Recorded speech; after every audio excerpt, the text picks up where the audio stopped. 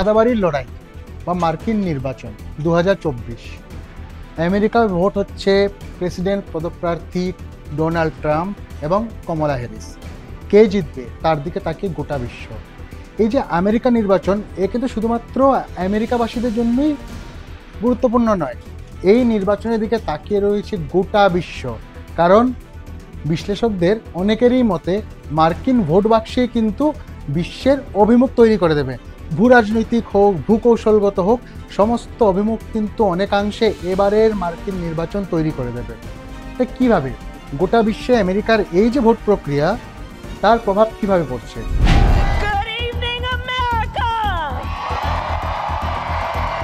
I'd like to begin by asking you a very simple question. Are you better off now than you were 4 years ago?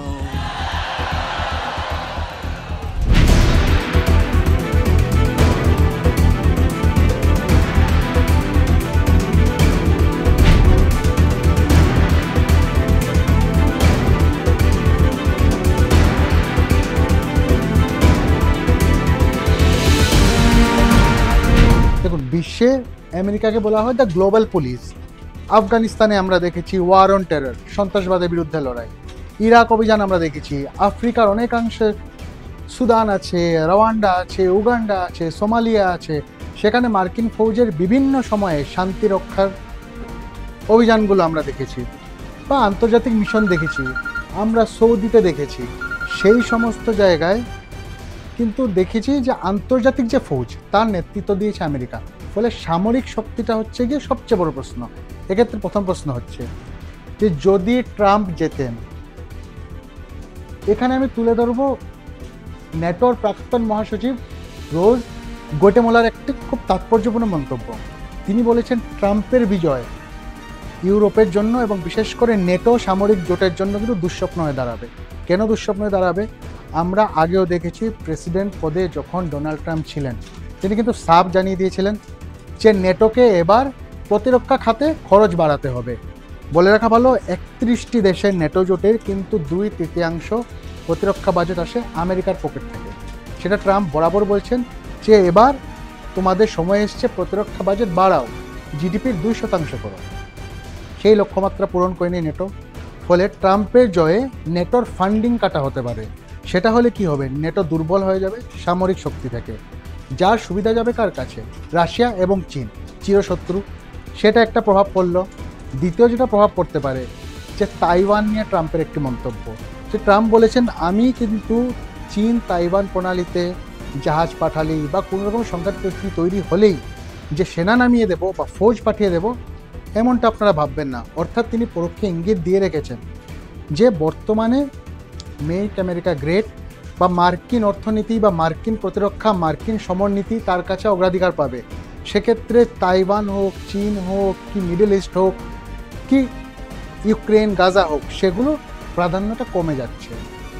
আমরা যদি ইউক্রেনের কথায় আসি, ইউক্রেনের ভাগ্য কিন্তু অনেকাংশে ট্রাম্পের পরাজয়ের উপর দাঁড়িয়ে। ট্রাম্প জিতলে তিনি সরাসরি বলেই দিয়েছেন, পুতিন, রুশ প্রেসিডেন্ট ভ্লাদিমির পুতিন, তিনি খুব প্রভাবশালী, তাকে বেশ পছন্দও হয়। ফলে ইউক্রেন থেকে আমরা সামরিক যে এই মুহূর্তে আমেরিকা যে খাতে বরাদ্দ দিচ্ছে, প্রায় $60 বিলিয়ন এখনও পর্যন্ত সামরিক খাতে দেওয়া হয়ে গেছে, সেটা তুলে নেবে। সেরকমই ট্রাম্পের বক্তব্য।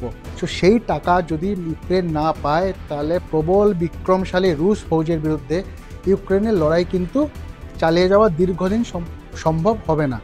তাই ইউক্রেনের থেকে যদি মার্কিন সামরিক শক্তি হটে যায় বা প্রত্যাহার করে নেওয়া হয় সেই মদত, ইউক্রেনের ভাগ্য এক ধরনের নির্ধারিত হয়ে গেল। সেক্ষেত্রে যদি কমলা হ্যারিস জেতেন, কমলা হ্যারিস জিততে কী হতে পারে? বাইডেন সরকারের বর্তমান নীতি তিনি রাখবেন। তিনি বলেও দিয়েছেন যে ইউক্রেনকে আমরা একা ছেড়ে দেব না, রুশ আগ্রাসন আমরা ঠেকিয়ে যাব। সেক্ষেত্রে ইউক্রেন নিশ্চিত হতে পারে। এবার যেটা সবথেকে চর্চিত, আমরা আসি গাজা যুদ্ধ নিয়ে, Lebanon Israel conflict, Iran Israel সংঘাত, সেক্ষেত্রে আসি। সেখানে যদি আমি দেখি, ট্রাম্প কিন্তু ইসরায়েলকে বলছেন যে আপনাদের মুক্ত হস্ত দিলাম, যা করার করুন। অর্থাৎ এমনিতেই ইসরায়েল গাজায় বোম্বার্ডমেন্ট করছে, লেবাননে বোমা ছুটছে, ইরানে মিসাইল হামলা চালাচ্ছে। এবার এগুলোর ক্ষেত্রে কি হয়?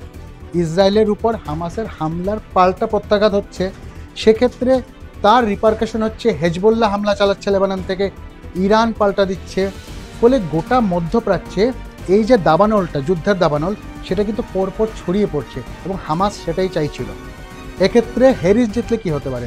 কমলা হ্যারিস জিতলে এখানে একটা খুব লক্ষণীয় বিষয়, সেটা হচ্ছে বাইডেন সরকারও তো ইসরায়েলকে অস্ত্র দিচ্ছে, বাইডেন সরকার তো সেই অর্থে যুদ্ধ থামান সে আলটিমেট কথাটা বলছে না, কিন্তু কোথাও না কোথাও গিয়ে ইসরায়েলকে একটা বার্তা হোয়াইট হাউস থেকে এখনও যাচ্ছে যে ইরানের সঙ্গে সংঘাতটা বাড়িও না, গাজায় যে মানবাধিকার লঙ্ঘন, গাজায় যে দুর্ভিক্ষ নরককুণ্ডে পরিণত হয়েছে সেটা নজরে রাখো। আমাকে মুসলিম বিশ্বের কথা ভাবতে হবে। তাই আপাতত খানিকটা হলেও হ্রাস রয়েছে তেল আবিবের উপর বা নেতানিয়াহু সরকারের উপর। সেই হ্রাসটা কিন্তু অনেকটাই থাকবে না ট্রাম্প এলে, কারণ কি ট্রাম্পের অনেকটা উগ্র মানসিকতা। তিনি নিজেই মাঝে মাঝে বলেন যে আমি খেপাটে নয় পাগলাটে, এটা আমার একটা অ্যাডভান্টেজ। সেই অ্যাডভান্টেজ যে যুদ্ধের আগুনে আরও ঘৃতাহুতি করবে না তার কোনো গ্যারেন্টি নেই।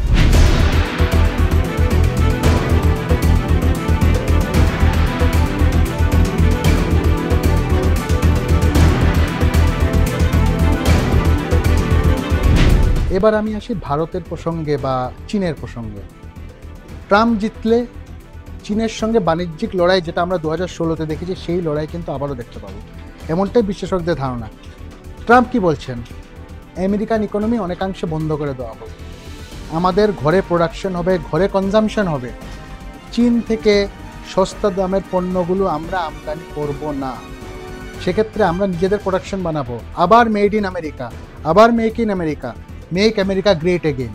তো এই হচ্ছে সামগ্রিক দিক থেকে গোটা বিশ্বের অভিমুখ পাল্টে যেতে পারে এবং এতে ভারতও তো অত্যন্তভাবে প্রভাবিত হবে। ফলে এই সাদাবাড়ির লড়াইয়ে কিন্তু নয়াদিল্লির শোন চক্ষু রয়েছে। নয়াদিল্লি কেন? প্রথম কথা, কোয়াড, চীনকে রুখতে, চীনের আগ্রাসন রুখতে ভারতের কিন্তু আমেরিকাকে প্রয়োজন, একইভাবে আমেরিকারও ভারতকে প্রয়োজন। সেক্ষেত্রে ট্রাম্পের জয় কিন্তু ভারতের পক্ষে খানিকটা হলেও স্বস্তি দেবে, কারণ কি ট্রাম্পের সঙ্গে প্রধানমন্ত্রী নরেন্দ্র মোদীর বন্ধুত্ব অনেকটাই গভীর। তিনি এর আগে ট্রাম্পের হয়ে ক্যাম্পেইনও করেছিলেন, সেটা আমরা দেখেছি।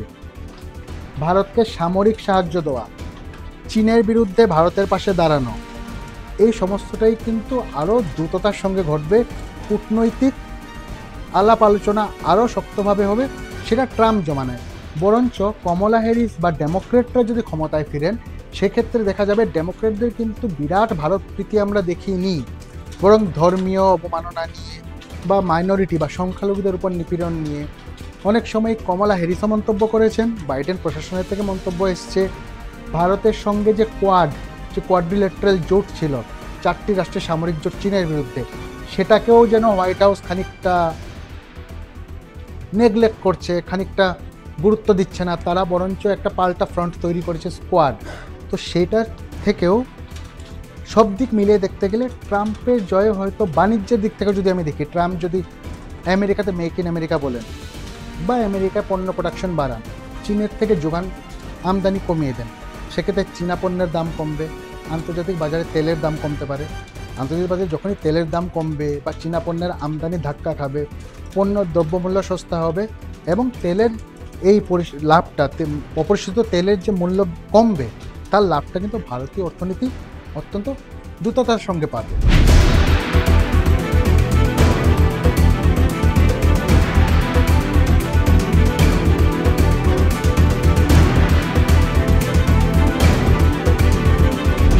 হোয়াইট হাউসের রেস বা সাদাবাড়ির লড়াই, সবাই তাকিয়ে, গোটা বিশ্ব তাকিয়ে।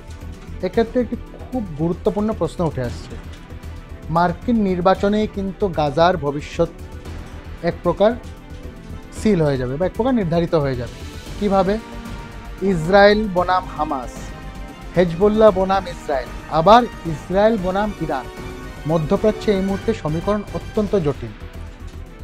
হামাসের হামলায়, ইসরায়েলের হামলায় যে যুদ্ধ শুরু হয়েছিল, তার আজ কিন্তু ছড়িয়ে পড়েছে একে একে ইরান পর্যন্ত। এবার এখানেই আসছে মার্কিন নির্বাচনের প্রসঙ্গ।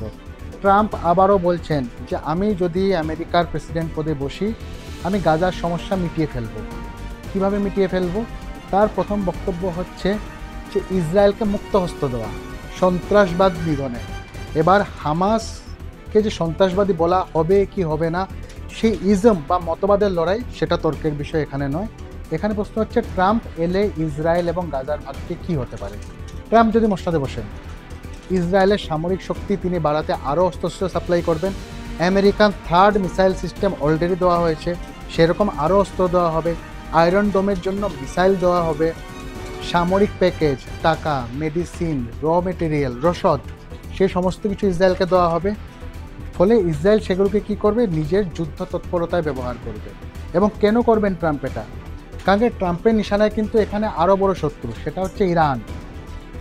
এই ট্রাম্প জামানাতেই ইরানের রেভলিউশনারি গার্ড কোর বা ইরানিয়ান সেনাবাহিনীর কিন্তু কাটস ফোর্সের প্রধান কাসেম সোলেমানিকে হত্যা করা হয় ড্রোন হামলায়, তাকে নিকেশ করে। অপারেশন চালিয়েছিল সিআইএ এবং ইরানের একাংশ নিরাপত্তারক্ষীদেরও নাকি তাতে পরোক্ষে মদত ছিল বা সিআইএ এজেন্ট ছিল। যাই হোক, ইরান হচ্ছে আমেরিকার টার্গেটে। ইরানকে বাজেয়াপ্ত করতে হলে এই মুহূর্তে ট্রাম্পের প্রধান অস্ত্র হয়ে উঠবে ইসরায়েল। তার থেকে কী হতে পারে? তার থেকে মধ্যপ্রাচ্যে যে শান্তি স্থাপনের একটা চেষ্টা চলছে সেটা কিন্তু ধাক্কা খাবে। আবার আমরা ট্রাম্প জমানাতেই দেখেছি যে আমেরিকান এমবেসি বা দূতাবাস কিন্তু সরে গিয়েছিল জেরুজালেম। ডোনাল্ড ট্রাম্প রিপাবলিকান পদপ্রার্থী, রিপাবলিকানদের মধ্যে কিন্তু গান লবির বা অস্ত্র যারা সরবরাহ, অস্ত্র নির্মাতাদের একটা প্রভাব দেখা যায়। ফলে এই যে বিশ্বে এত যুদ্ধ হয়, গাজায় যুদ্ধ হচ্ছে, ইসরায়েলে হচ্ছে, ইরানে হচ্ছে, সুদানে হচ্ছে, ইউক্রেনে হচ্ছে, রাশিয়ায় হচ্ছে, আফগানিস্তানে সংঘাত হয়, তাতে কিন্তু অনেক অস্ত্র আমেরিকা থেকে আসে। ফলে বোয়িংয়ের মতো সংস্থা, লকহিড মার্টিনের মতো সংস্থা, আমেরিকান অস্ত্র নির্মাতা, তাদের একটা বড় অংশের ব্যবসা কিন্তু এখানে আসে।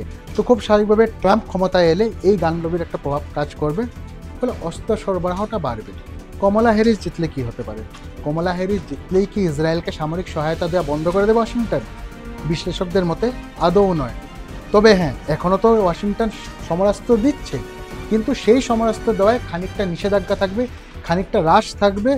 ইরানের সঙ্গে সরাসরি বা অল আউট ওয়ার যাতে না হয় সেটা ওয়াশিংটন নিশ্চিত করবে। গাজায় যে ক্রাইসিস দেখা দিয়েছে, যে দুর্ভিক্ষ পরিস্থিতি তৈরি হয়েছে, ইসরায়েলি বোমায় যে গাজা কার্যত বিধ্বস্ত, সেই গাজায় ত্রাণ পাঠাবে আমেরিকা। তাই এই মুহূর্তে গাজা এবং ইসরায়েল বা মধ্যপ্রাচ্যের শান্তি কিন্তু অনেকটাই নির্ভর করছে সাদা বাড়ির লড়াইয়ে। ডোনাল্ড ট্রাম্প বা কমলা হ্যারিস প্রেসিডেন্ট পদে যেই বসুক না কেন, মার্কিন নীতি কিন্তু বা বিদেশি হোক, কূটনীতি হোক, অর্থনীতিই হোক, তার একটা নির্দিষ্ট গতিপথ আছে। সেই গতিপথ থেকে দুজনেই যে প্রচণ্ডভাবে সম্পূর্ণ বিপরীত মেরুতে হাঁটবেন বা একেবারে সরে আসবেন, সেটা যেমন না হতে পারে, তেমনি আরেকটি লক্ষণীয় বিষয় দেখার, একই সঙ্গে মার্কিন কংগ্রেসের দুটো সদন, একটা হচ্ছে সেনেট উচ্চকক্ষ, একটা হাউস অফ রিপ্রেজেন্টেটিভস নিম্নকক্ষ। সেই সেনেটের কিন্তু 34খানি আসনেও নির্বাচন রয়েছে এবং হাউস অফ রিপ্রেজেন্টেটিভসের 435টি আসনে বা সব আসনে নির্বাচন রয়েছে। ফলে কংগ্রেসের দখল কার হাতে থাকে, রিপাবলিকান না ডেমোক্রেট, সেটাও দেখার।